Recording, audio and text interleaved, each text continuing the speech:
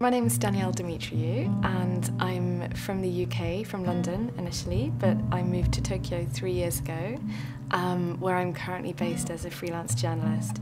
I'm doing a yoga program. It's the Personal Yoga Synergy program. I've been doing yoga for a number of years. In Tokyo, I go to a studio probably about 4 to 5 times a week, work permitting. I think it's one of the few things that keeps me sane.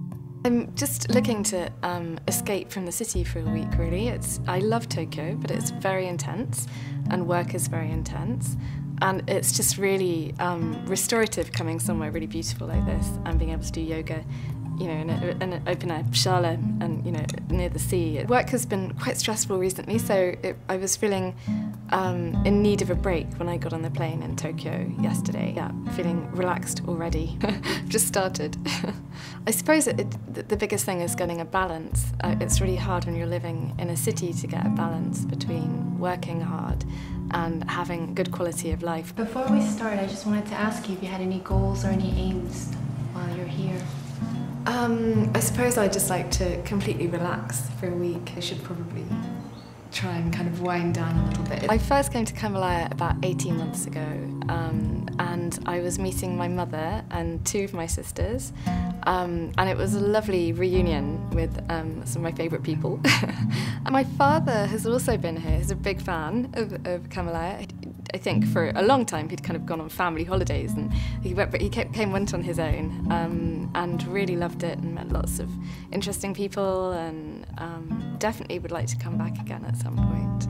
What I'm most looking forward to here, apart from the really yummy berry cocoa smoothies every day on tap, it's just relaxing generally and just not being shackled to a computer, and the sea, swimming in the sea, and having amazing massages, and of course having one-to-one yoga classes with the lovely Anne.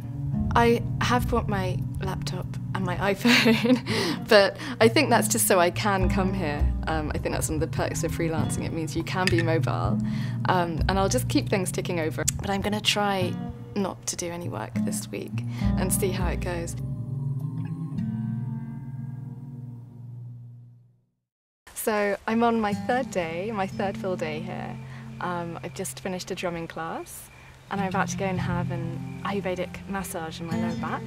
The yoga's going really well. I started very energetically with sort of vinyasa flow class, and I actually thought it's really good for me to slow down a little bit, so we've been doing some more gentle classes. It's quite difficult to remember the real world actually when you've been here for a few days. You do automatically start relaxing. So I had the most sublime Indian head massage last night. I think they used lots and lots of coconut oil. And it was just a really beautiful massage. So most days I've had a yoga class in the mornings and then a very relaxing treatment sort of late afternoon.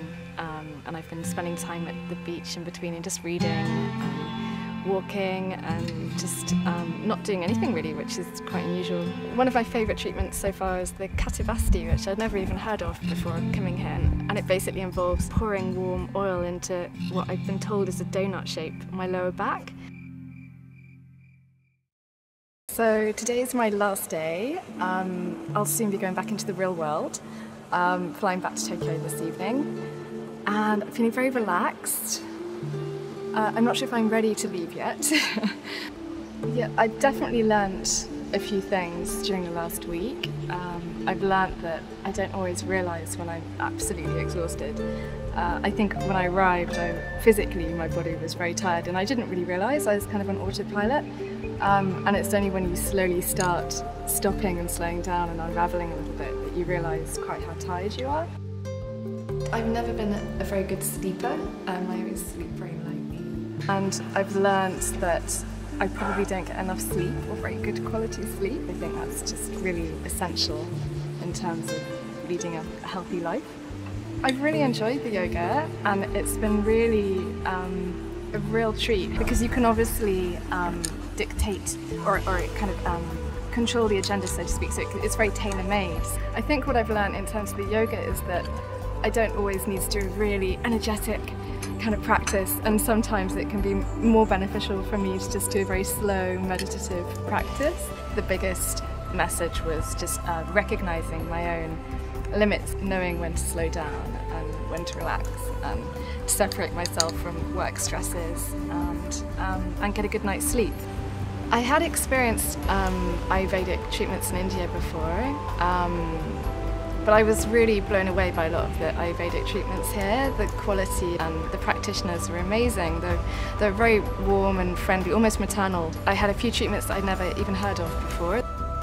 I'm definitely going to miss smoothies on tap and all the coconuts and the food. It's really, really tasty. I love the fact that it's obviously ridiculously healthy and normally green, but it's almost always extremely tasty.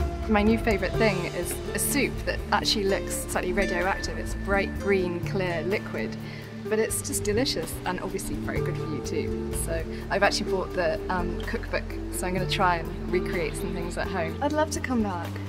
I think I'd probably do the yoga again, just because I really love yoga, and it's a really nice balance between pampering with the treatments and the yoga. By complete coincidence, Danny Paradise was here. Danny Paradise is a very good Ashtanga teacher. He's a bit of a legend in the yoga world, and it was amazing. I was so happy that my visit had coincided with him being here. It was such a treat to actually meet him and practice with him. He's a very inspiring teacher. It's really difficult to think of just one thing that is special about Kamalaya. I think it might sound a bit cliched, but I think it's just a combination of everything, the whole package together, the food, the setting, the staff, who are all amazing, and the treatments. It's really beautiful here, and it does change a lot as well. I went on this amazing walk this morning just when the sea was miles away and it was like walking through the desert. It was really beautiful. I definitely recommend it for people who are perhaps fearful of travelling on their own or don't really like it, or are a bit sort of put off by the idea of a retreat, so to speak. I met lots of interesting people. It was really nice because I spent most of the daytime on my own, apart from the activities or talking to the therapists.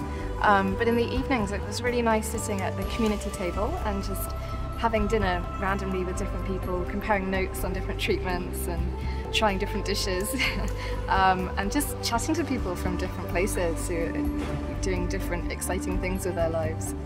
So it was really nice having a mix of meeting people as well as time on your own. I think the yoga course is perfect for beginners because I think when you're first starting yoga, that's the most crucial time because you're laying a foundation for your future practice. So if you can have one-to-one teaching at this kind of high quality level, I think that's the perfect way to start yoga. Even for people who are more experienced, again, it's a real treat and a real luxury to have someone, just one teacher who can really target your weak points or and just give you complete attention. So it's just, yeah, it's a real treat being able to tailor whatever level you are, your yoga practice.